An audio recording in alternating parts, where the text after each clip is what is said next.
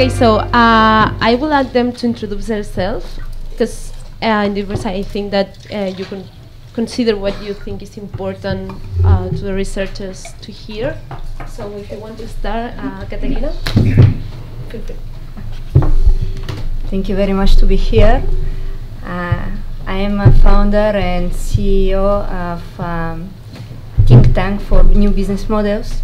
We start with the idea to be a workshop for new businesses, and nowadays we are working basically in the smart city markets, basically with public administration, local public administration, trying to disrupt this market, to open this market, because in the moment there is no market, through transforming all the tendering process, including in this tendering process in the business models. Nowadays, as commonly it's known, the tendering process is a buying process. The public administration buy product. But buying process in the smart city technology, it's really not bringing the value that these technologies and infrastructure it's bringing to the society. And we believe that through creating employment and economical growth for the location through new business models can really bring this value that the digital technologies nowadays transforming the municipalities and our society can bring. So this is our main goal as an enterprise nowadays. And so we start with the main motivation to bring this knowledge transfer from university, from research groups to society. And this market, it's new. It's not open, still not open. There is huge opportunity there. It's huge market, as we see here. Investors are looking for huge markets. And normally, some people think that it's too risky to start somewhere that it's not open. I really invite you to think in your research for these markets that are closed, that are difficult because of legal issues, because of cultural issues, because as research and university we need to bring education to society. I think this is our mission, and this should be our effort of our spin-offs and our startups.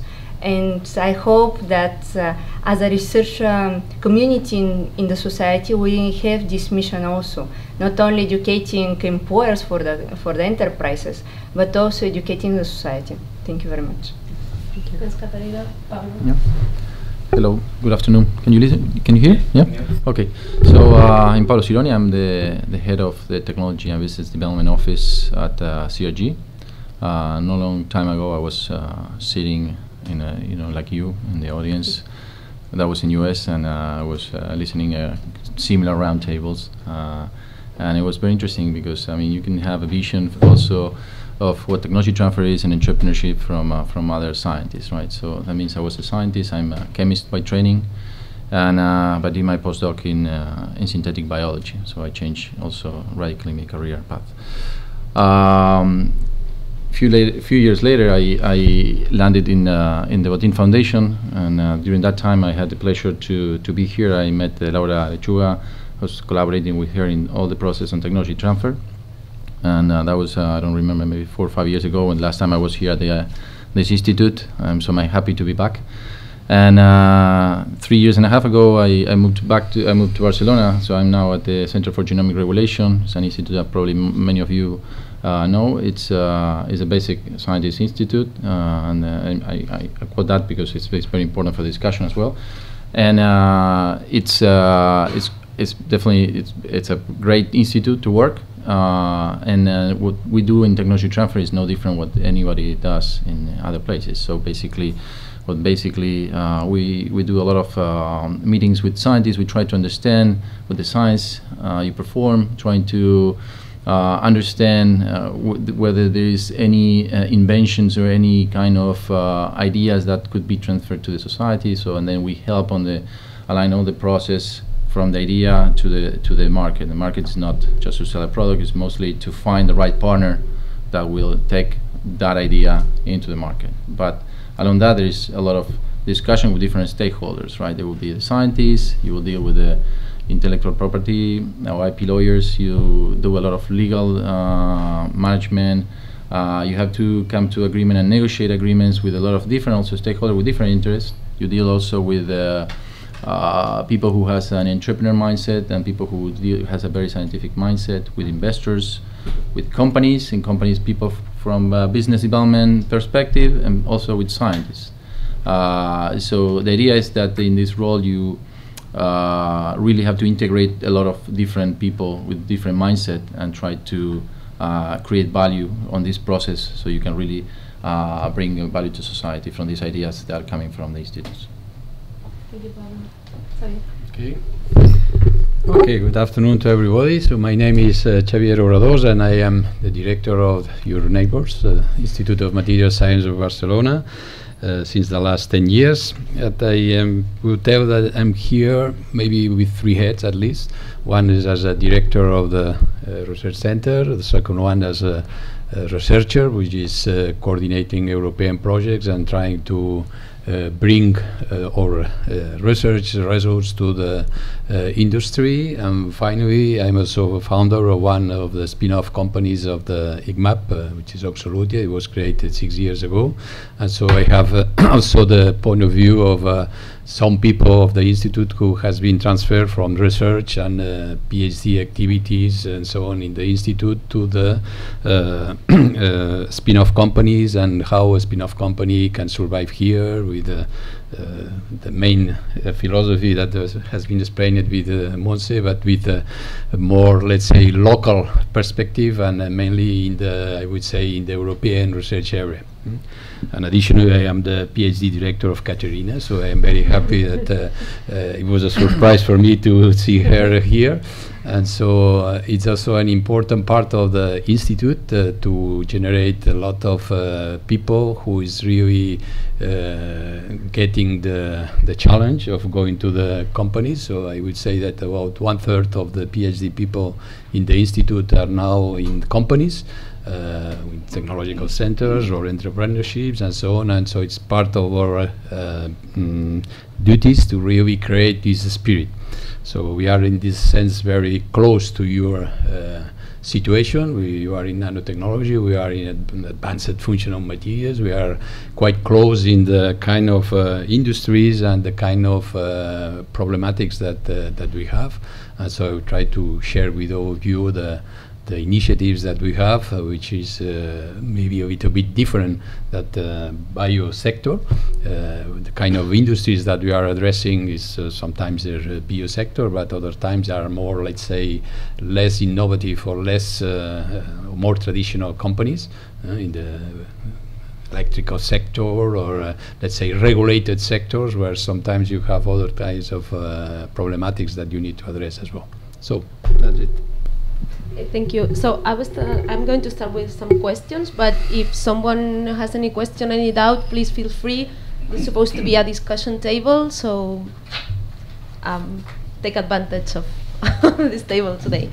For me, the first question is, what does technology transfer or business development means to you? What's from different perspectives, I would like to know what this term means. And if you consider that, for sure you're thinking of some successful case. So what these successes depend on? Let's start. Oh, please. Okay. Okay. So I was trying to imagine what will be the perspective of my people which are in the table with me, and so I would admit that I am the active researcher, so I think that I need to take the view of the researchers.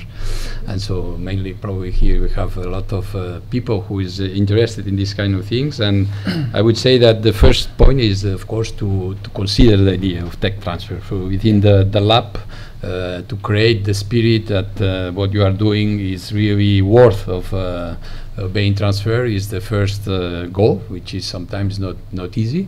And so to insert the idea that in the case of the material science and nanotechnology, very often we are dealing with problems which are, let's say, with a vertical structure. So health, it was kind of a structure that it was shown by Montse, and I heard that I had the impression that in the functional materials we have something like similar. Usually the kind of materials and nanotechnology that we are doing, they have a value as soon as they are demonstrated that you can incorporate in a specific device, in a specific application, and so on.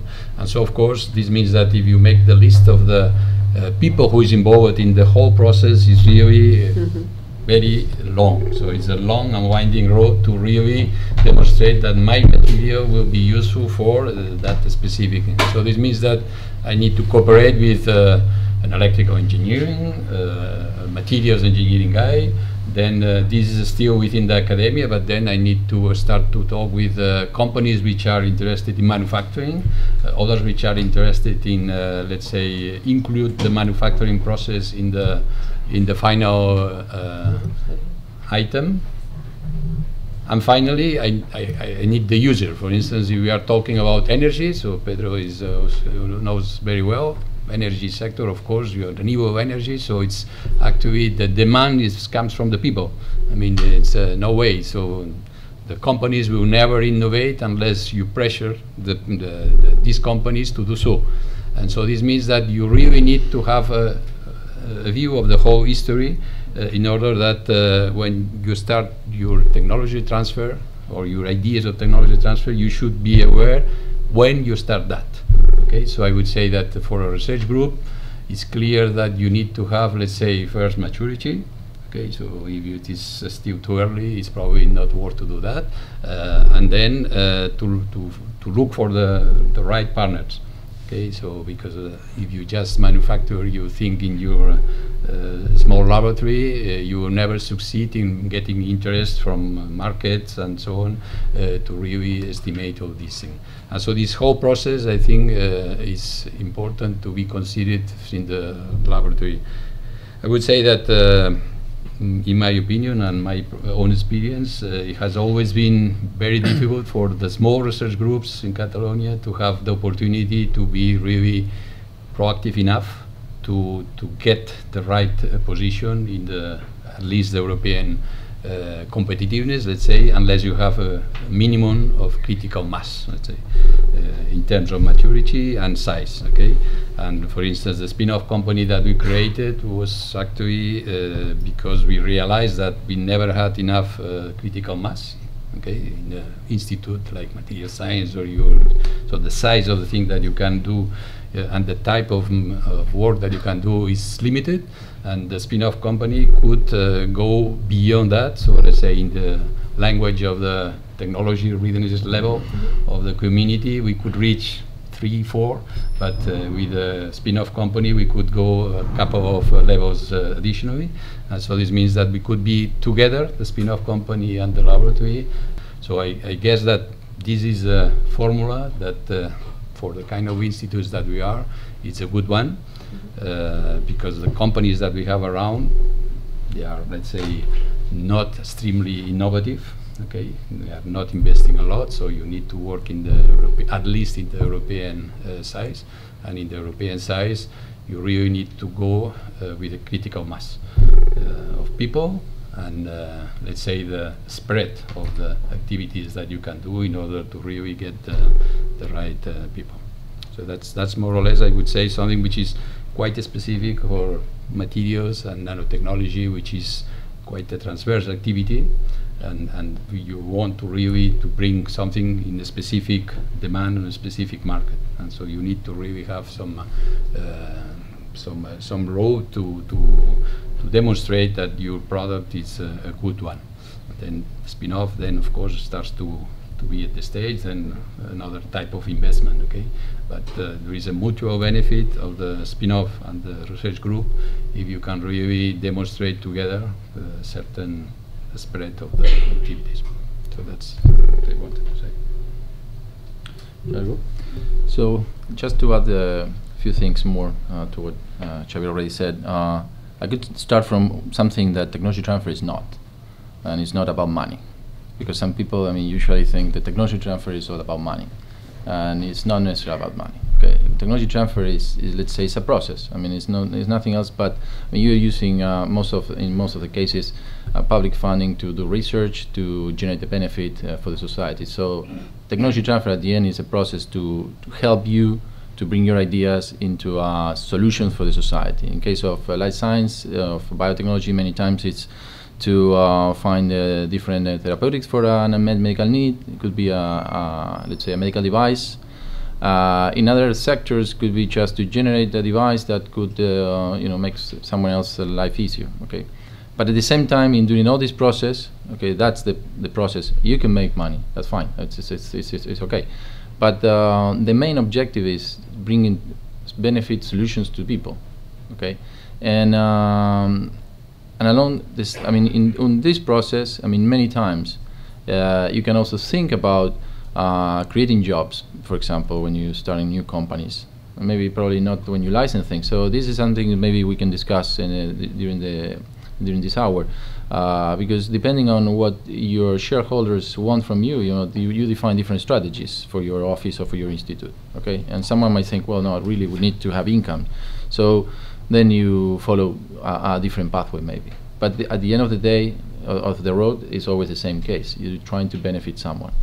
Let me add just one thing to tech transfer, which is the K. Sometimes you can see in different offices or in different places, the KTT, and the K stands for knowledge. So you cannot just transfer. Not only you should be thinking about transferring technologies. I mean, know-how and knowledge is also something that you can consider as part of your business model, right? So I mean, many different institutions are, like, for example, offering consultancy, and that's knowledge transfer. Okay, or training. You have a huge expertise. You are in nanomaterial, for example, or in genomics or another sector, and you're you have a lot of key opinion leaders.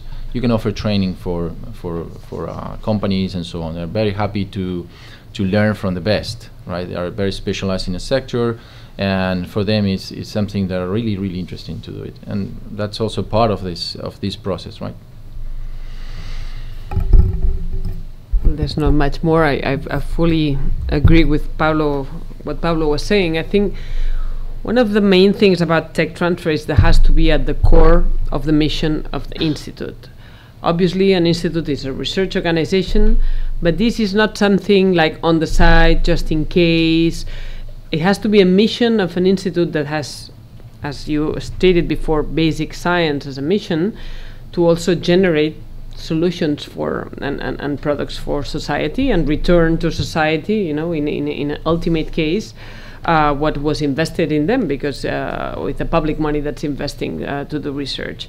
But beyond this more conceptual thing, it has to be like at the DNA of the whole organization, and this means like from the director to the mission of the institution to have this in mind, because a lot of mistakes can happen if you don't have this present in every step you take, and you can completely, spoil a potential situation and a potential return for the organization or a potential solution for the market if you don't take care at the due time of how to protect the IP, for instance. And we are seeing this because this has not, and Pablo can tell you more about it. We've discussed this in the past, how it's really relevant to build the right protection around what you're doing at the right time, so that this eventually can then be subject to be invested or acquired by someone. Otherwise, it's not going to be worth anything.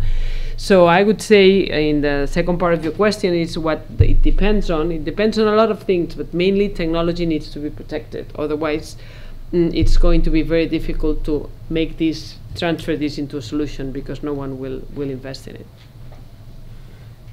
Okay, just to put the, I am going to answer this question from the point of view of outside of the research. I mean, I've been in the university since my 14. I spent more than 20 years in the university, and what I always live as a personal experience was that I was living in an elite community, so elitistic that nobody understands me outside in the street.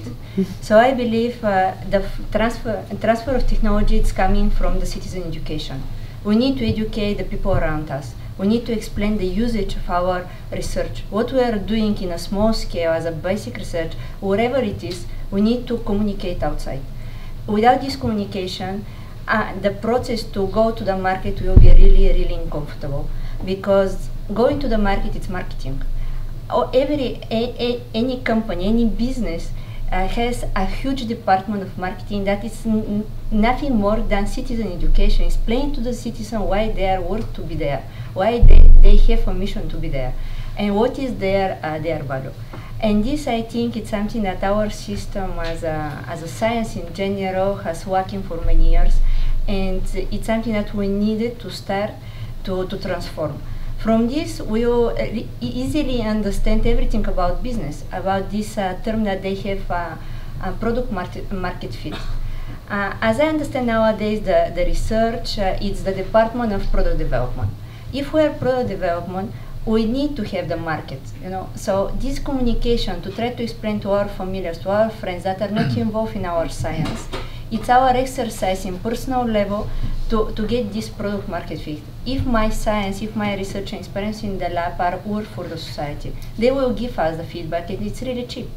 So I hope this business point of view can help our research society to understand how the businesses think. When you have investor in front and speak about money, it's really difficult for us from the university to understand why he wants to multiply by 1,000. If you look the credits on banks, you have 5% of interest, and the VC capital, it's 1,000%. It's really expensive money. I mean, we see this presentation, but we need really to analyze the cost of the money when we are going to look for the source of money to invest in our projects. And to be sure that we want to give back this return by 1,000, it's really important to understand that our value is really so huge that everybody will pay for this value, and this coming from the education. So maybe it's a failure not to have this room full of people today. It's quite full. Well, but it was better in the morning. Well, it's. I mean, this is a social problem. Are we facing something that the society can understand what we are doing? Let me ask you first. I mean, how many PIs are missing here? That's really a bad question. But that would be the with the worst answer, I'm afraid. PIs. Raise your hand. Who's We not have around? 1, 2, 3, 4, 5, Half of them. 6. I can only count 6. 7, 7, 7. 7, 8. I Yeah. have a spin-offs. 8 from 17. Not even Yeah. 50%. Yeah.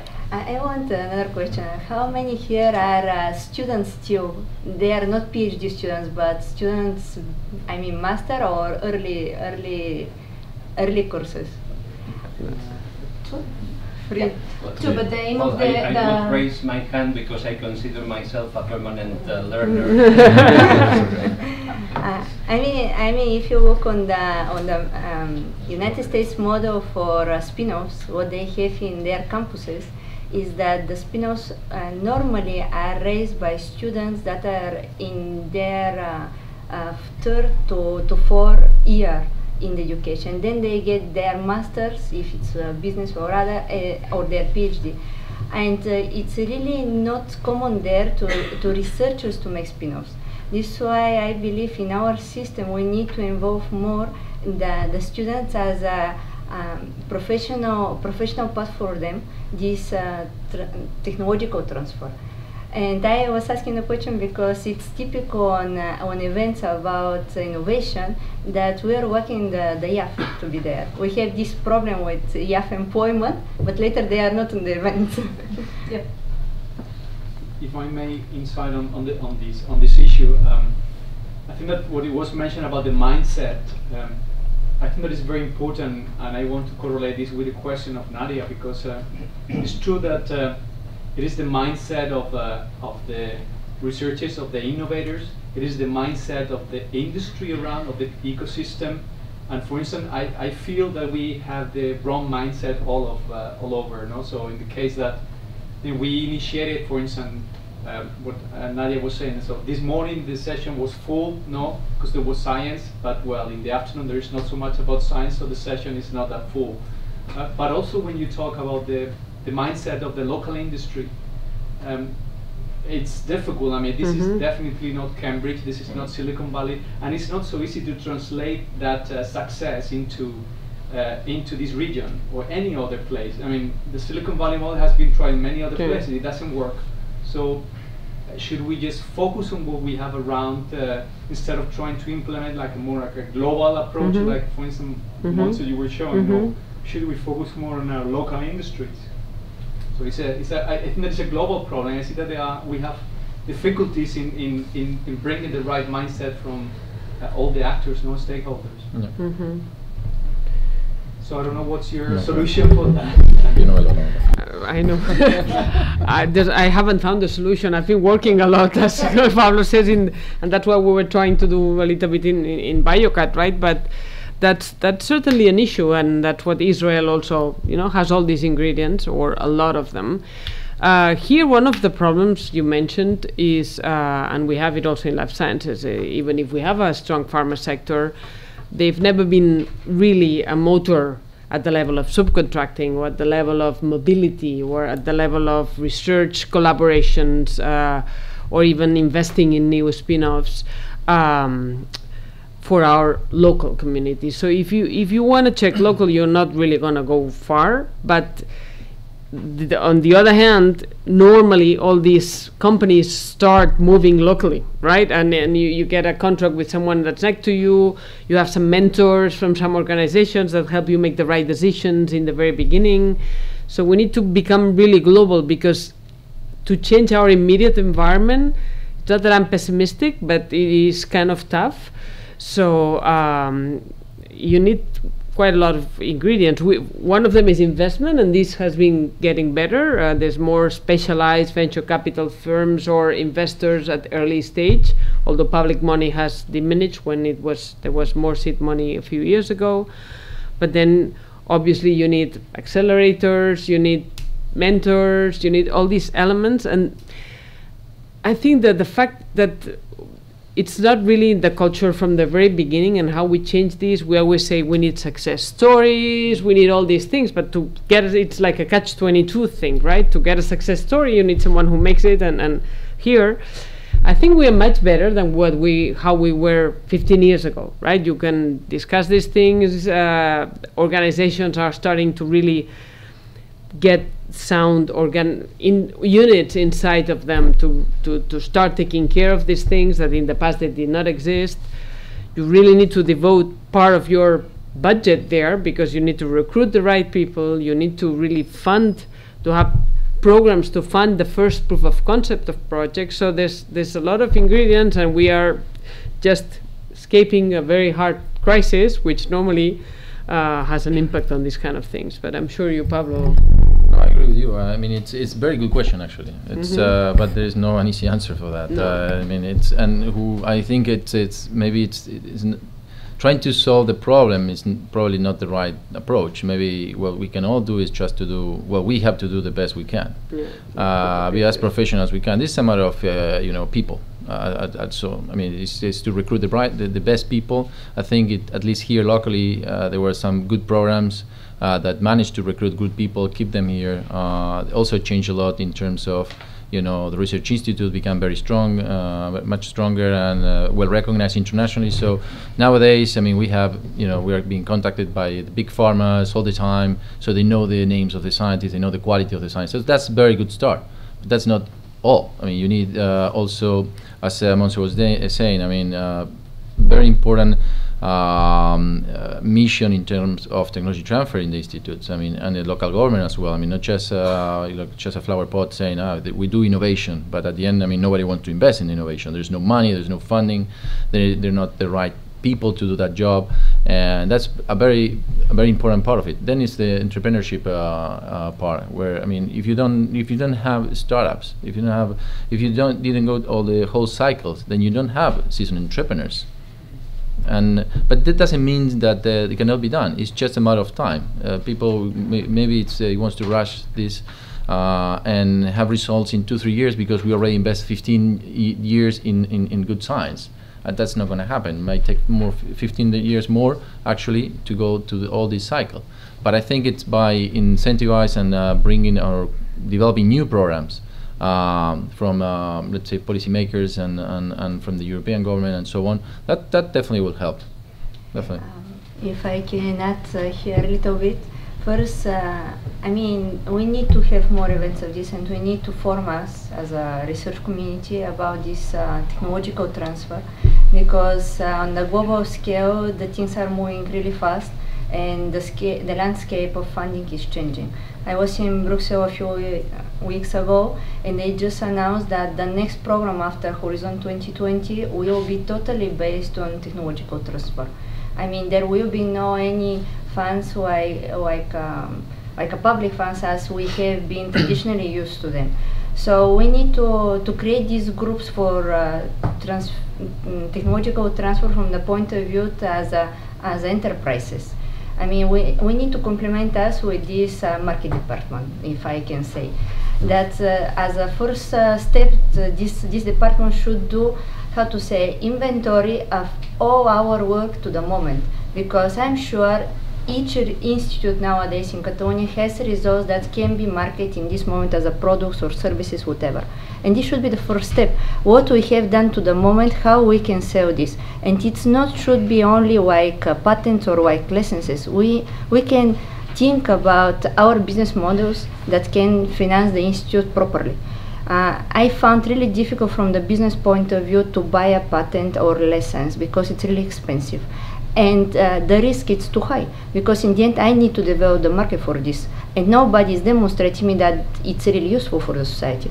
So there is really a huge barrier from the business point of view to buy a patent. Nobody is looking over this, because later there is a lot of ways to hit on the patent.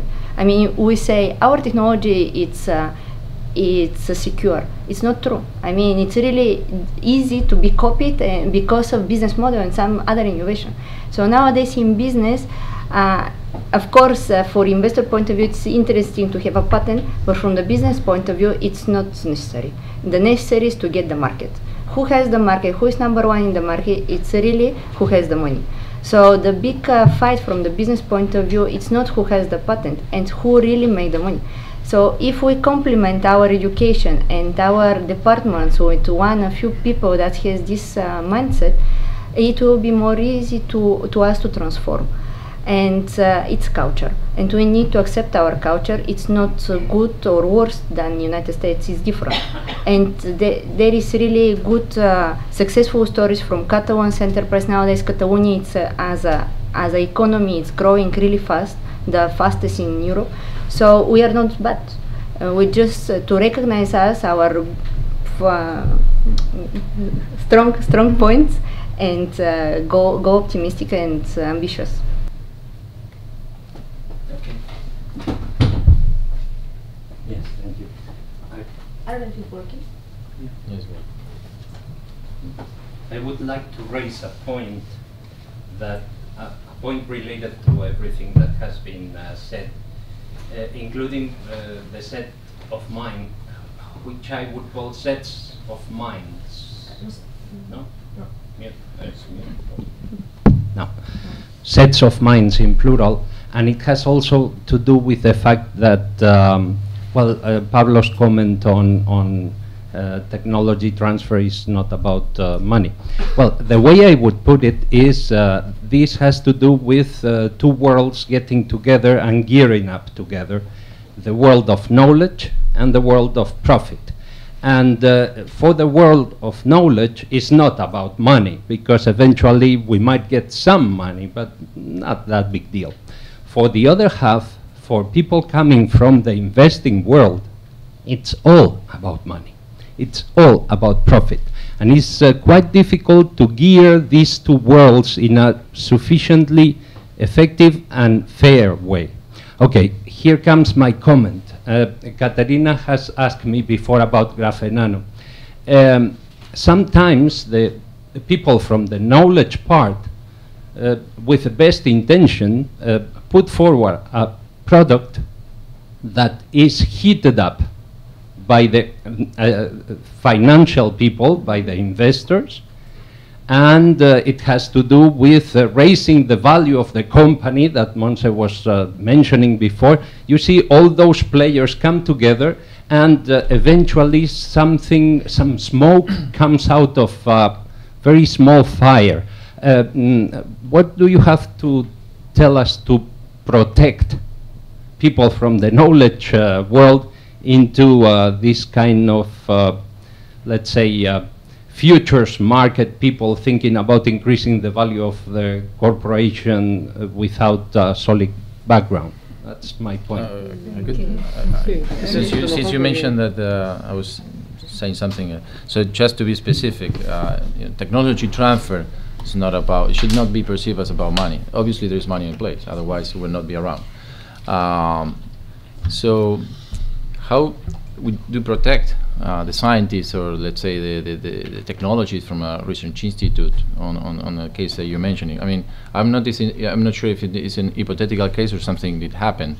I suppose it did happen, but it's better to speak in general. Let's see, those are the mechanisms. So when it comes to the assets from a research institute, I mean, we're very, we're very careful how we actually deal with this technology transfer process.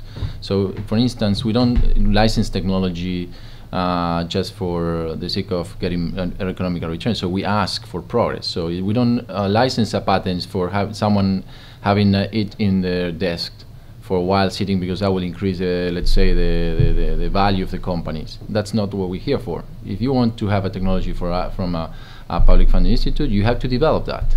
Okay. So now, whether they do something to increase the value of the company, lying, well, that's really bad business. So I cannot just. I mean, I think at the end of the day, I mean, people do the due diligence very strongly, and it would be difficult to believe that someone really are going to put money on something that has no value. Now, sometimes what you see is there are very disruptive companies where still we don't understand with the business model, and these people are very creative, and they are really transforming the business ecosystem, and sometimes we believe this. Let's say the value is not correct one, right? I mean, some people could say, why Facebook, or why LinkedIn, or why all these IT companies or software companies has those value? Where are they producing it? Yeah. What are they producing, right? Well, I mean, these are disruptive. I mean, or Airbnb, someone was mentioned, you were mentioning. So I mean, there are things that are new, right? I mean, this is not the classic model. I mean, we don't do that kind of technology, right? And most of these, they're not coming from, at least from the tech transfer office. Many times, as she mentioned, we're coming from undergraduates with good ideas, and investors sees an opportunity, and so on. When it comes to a technology, really, I mean, solid technology, I mean, from a due diligence point of view, I mean, I don't think you can sell smoke, honestly. It was very difficult. I fully agree. And when she was referring to market, the one that has the market is the winner. Obviously, in this kind of companies that you mentioned, where patents are not relevant, but then you're not really talking about what we're talking here, right? And in technology, and I've been a little bit confused by what you were asking, because it would be in no interest of any investor to really make fuss about something that they are planning on buying, because it could become more expensive, and then you would have this valuation problem that and you will overpay for something. So in that sense, it would not work, right? So it's very difficult to really sell, as he was saying, because you really want to make sure you're investing in money that's not yours, and you really want to make sure that you're buying something that's solid, and you check every of the angles. Let me defend a little bit. I told you before that VCs are not popular, right? But and you said it's only about money. Well, basically, the way I feel now, maybe I'm a newcomer, but I've been trying to help entrepreneurs when I was at BIOCAT, putting together entrepreneur support programs, and now I feel I can do the same, and I have the money, so I feel privileged. Before I was trying to do and helping them, talk to this one, putting them in touch with this investor.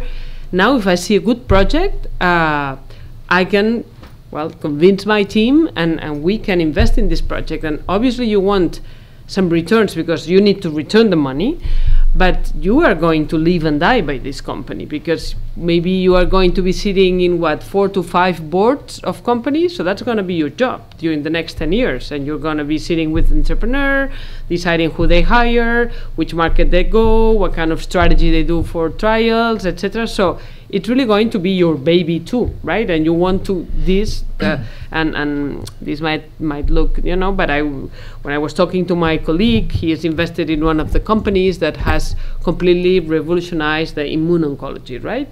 Kite, no? Which has completely changed the way you're treating specific cancers, particularly leukemia. He was telling, you know, I see the X-ray or the NMR of someone before and after, and I see this person is clean, and I go to bed happy every day, right? That because I know something I invested has had an impact.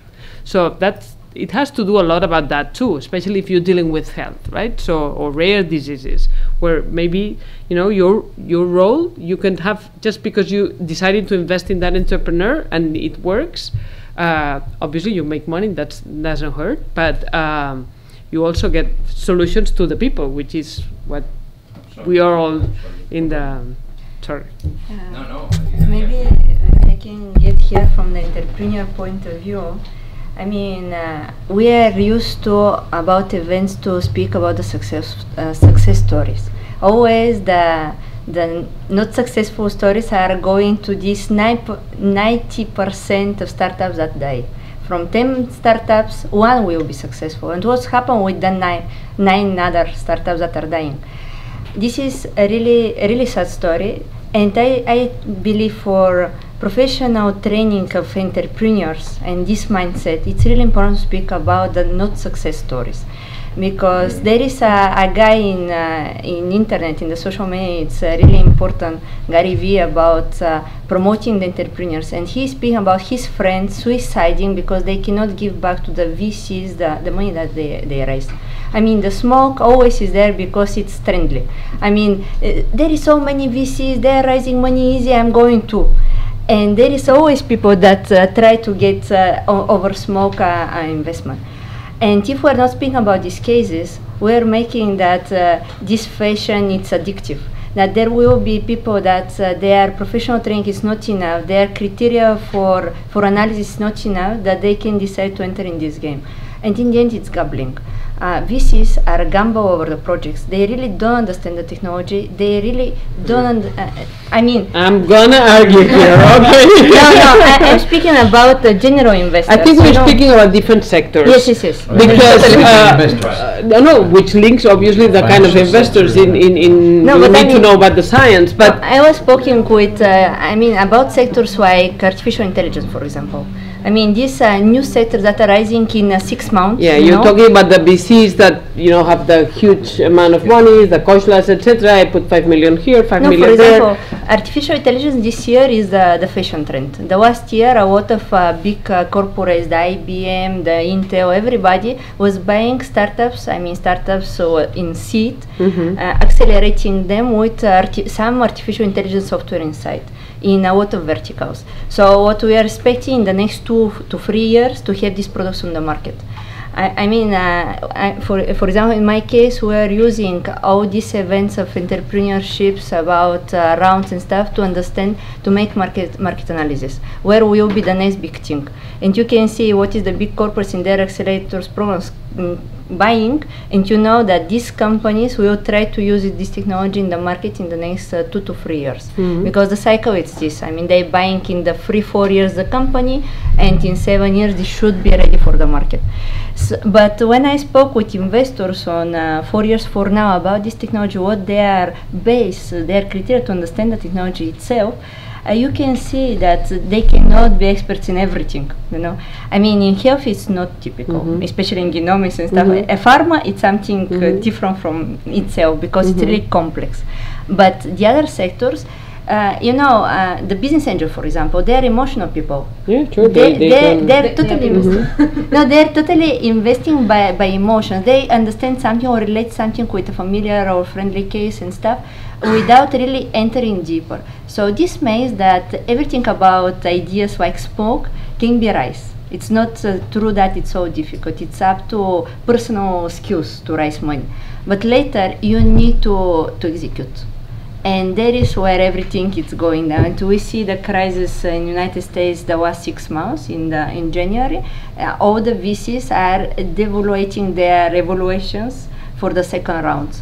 in the market in this moment in the United States is closed for second rounds because they have this huge hitting on the first rounds of the startups. So maybe this will lead to the last question. Cause we cannot keep discussing? Yeah, Oh. well, later, after the elevator pitches, if you want, we can discuss more. A startup company is created in Barcelona each day. Each day. So, do you think that we are living a startup bubble? Not in the manufacturing industry.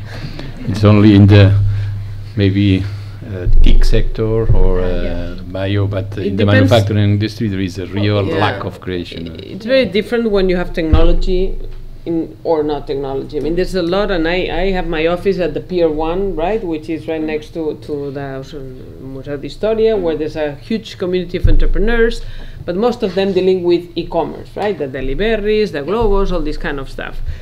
These kind of companies, there's one each day. It's true, and I think it's a good thing that people have, the initiative to start their own companies, because the world, in the near future, you will have to employ yourself most likely, instead of having your job for someone to pay for it for 20 years. So I think this is a sign of dynamism, and it's something that gives you some training, and then you will start the next one, and you will maybe have some jobs, etc. So I think this is a good sign.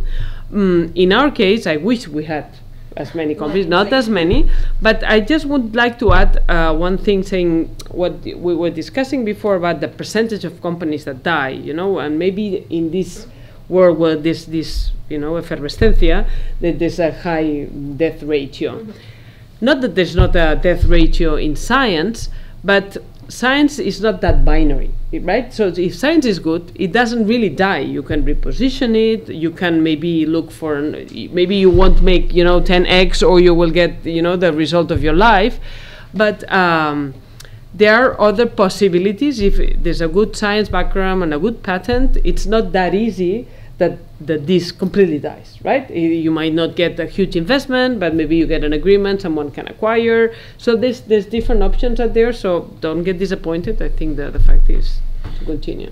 So I agree with Montserrat. I think it's good actually to if you have one. I didn't know if we have one spin-off being created every day. I think it's fantastic. Yeah, we should multiply by 3 or 4. Startup company. But startup companies, yeah. But at the end, I don't see that at least from our sector, because that will mean that we should have a lot of investors around, and we don't have. Mm-hmm. The reason why we don't have is because they say, well, there is not enough deal flow, mm-hmm. right? So that's what we should increase, actually. Then, to your question whether it's a bubble or not, having more startups is good. Actually, it's always good. I don't see any reason. Investor would take care, I think, of their LPs' monies. And coming back also to the previous discussion, investors usually don't invest by themselves. Usually they invest with other 2-3 investors, so there are more people looking at a project. No one invests just themselves because they're crazy. They walk out one day saying, oh, I got this vision. In US there are some few of them, and they're really good actually, so they can do that. So I think when we talk about bubbles, at least in the biotech sector, startups or whatever, is mostly related not to the number but to the value of the companies. And again, I don't think here actually we're on that space. Usually valuations in Spain are lower for the same technology than elsewhere. Mm-hmm. So I think so we should have even more.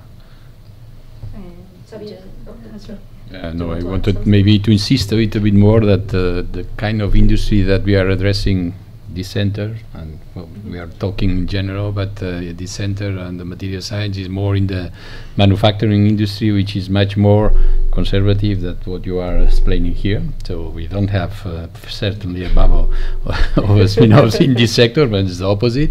And I would say that maybe we should also make a geographical reference about how we compare to Europe as well, because it's clear that the US has a dynamic. You can have a Tesla, you can have a lot of things that you have never seen in Europe. And I would say that you need to take into account that in Europe the spirit, as you said, is probably different, so there is not such a movement. But there is a strong difference in the manufacturing industry in Europe. So Europe is maybe an anomaly in the world, it's nice, but Germany is less anomaly, let's say, than Spain. Okay, that's for sure. And let's say that I have been in something similar to this discussion in some places in Germany, and most of you have been there. And of course, the references are completely different than what we are discussing here. You have here behind you a lot of nice companies that are really prepared to discuss with you how to transfer your knowledge and to share with an open way the things. And here this is very difficult. And so I would say that the decision of playing in Europe for us is a key point. Let's say it's clear that what we are doing can only be done in the at least the European scenario, and sometimes you are lucky enough to, let's say, pull a company, a small company here to the European scenery with a significant part of the whole business that you are playing. And this will be, I would say, already a success. So from a research center, if you are able to say, okay, I am participating in an European project together with 2 companies that now are able to, so it's already quite a successful history from our side, okay? And I guess that this is something that can be really done, and you need a spirit as well in the institute to do that, because you really need to decide that, okay, I will spend time with collaborating with the industry. And this means less papers, less higher rank papers, but if you are in a project where you need to bring the technology level from 3 to 5, I tell you that you will spend a lot of time playing with engineering people, with industry people, and unless you do that, you will never succeed. And I think that it should enter in the spirit of our institutes as well to do that. So ERC is very good. We are very happy, you are free, but then after the ERC there is something else. And for the manufacturing industry, this is, in my opinion, essential. And it's not a fast process. That's right. It's a long process as well. And About the bubble. Yeah, if you want to add something, and we just one word. I mean, in Catalonia, I mean, my observation principally are over Barcelona as a startup community. I have been involved in the startup community since 2005. So I saw before the big fashion trend and after, and I can unfortunately say that we are after. There will be no bubble, and now the investment way in startups in Catalonia are changing. It's going more to employment model than traditional funding model as American one. We are nowadays, the events in this year mostly are weekends, that it's a venture builder, it's the new player that we have in the ecosystem that are employing the entrepreneurs.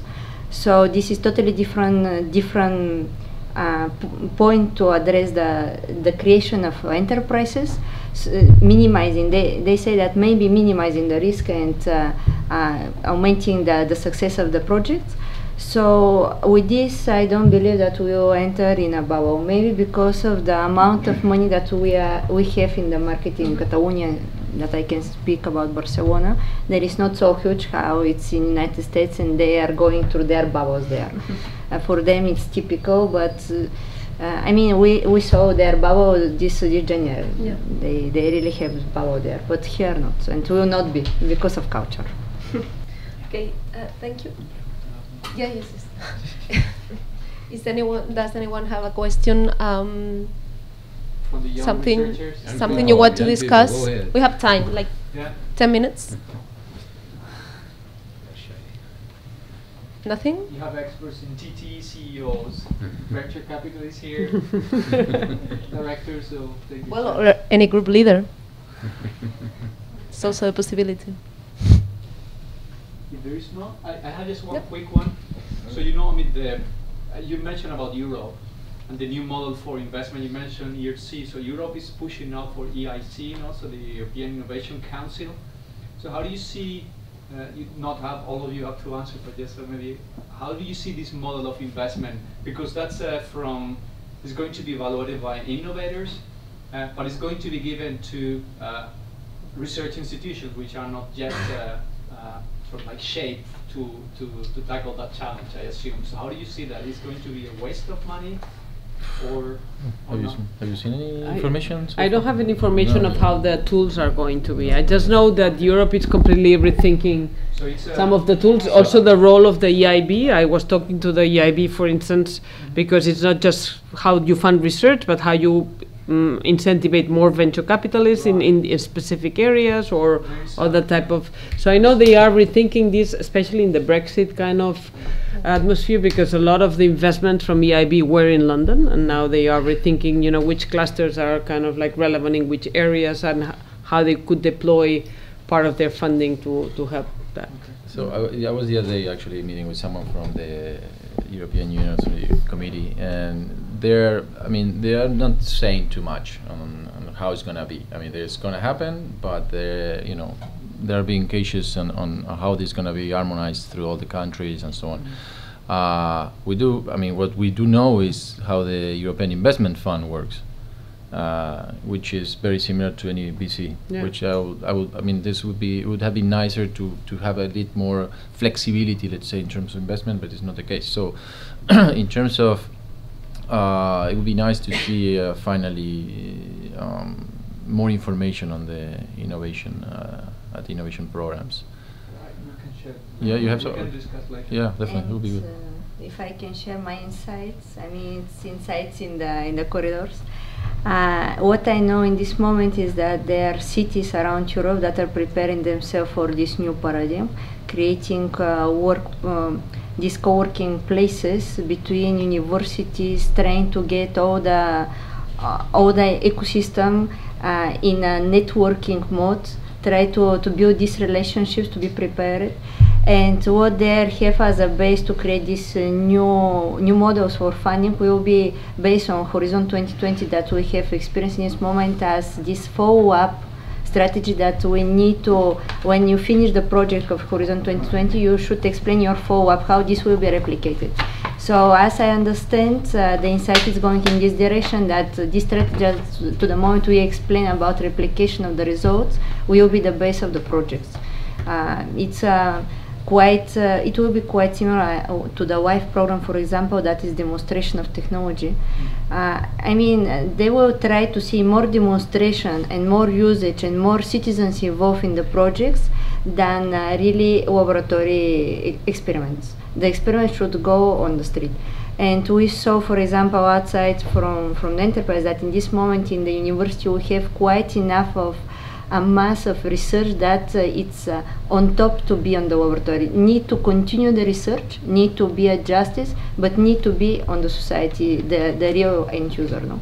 So this my insights. It's a rumor still, but they are really in this direction that you make the replication models to be the model itself.